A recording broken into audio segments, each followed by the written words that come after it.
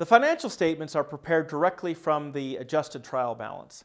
The focus of this video will be the classified balance sheet.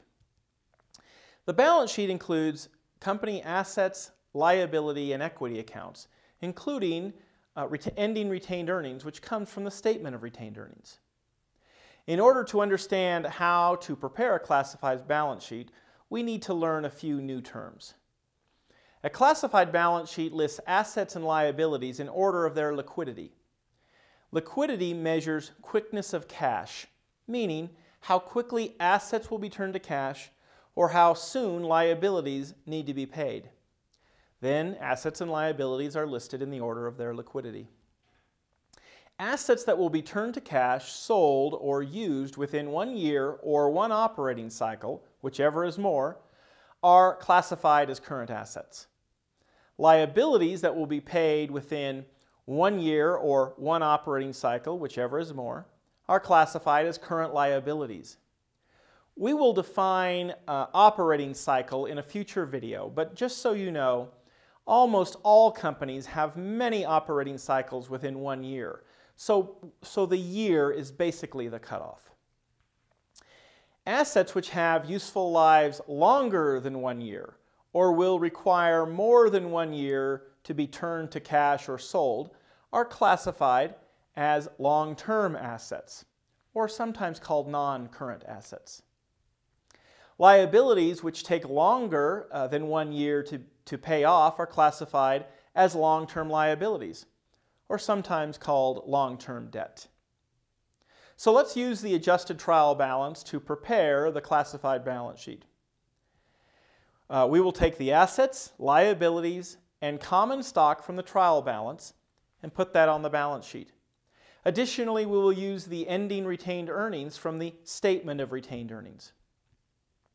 The balance sheet has the company name, the name of the financial statement, and the date, which is either just the date or sometimes as of and then the date.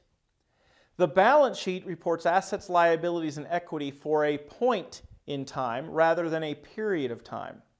This is because investors and creditors want to know the financial position today, not some accumulated amount that has no meaning. As an example, which of these two is more relevant to future decision making?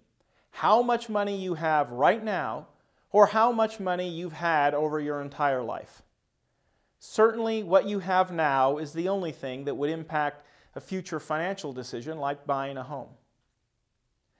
On the asset side, we start with the current assets section. Here we list our current assets in the order of liquidity and then total them.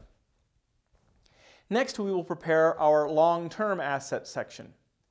These items are often grouped like this: investments, plant assets, intangible assets, and other non-current assets.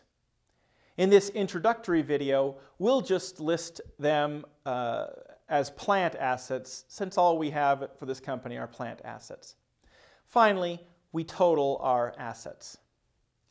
Then we move to the liabilities side and start with current liabilities. Here we will list our liabilities in order of liquidity and then total them. Long-term liabilities are then listed, and then we will total liabilities. Finally, we will prepare the stockholder equity section.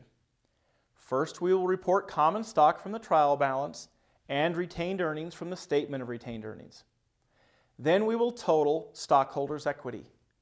Finally, total liabilities and stockholders' equity are reported. If we've done everything correct, that should be the same amount as total assets. One final note. All of the accounts and amounts reported to our investors and creditors are the same as the adjusted trial balance amounts, except one.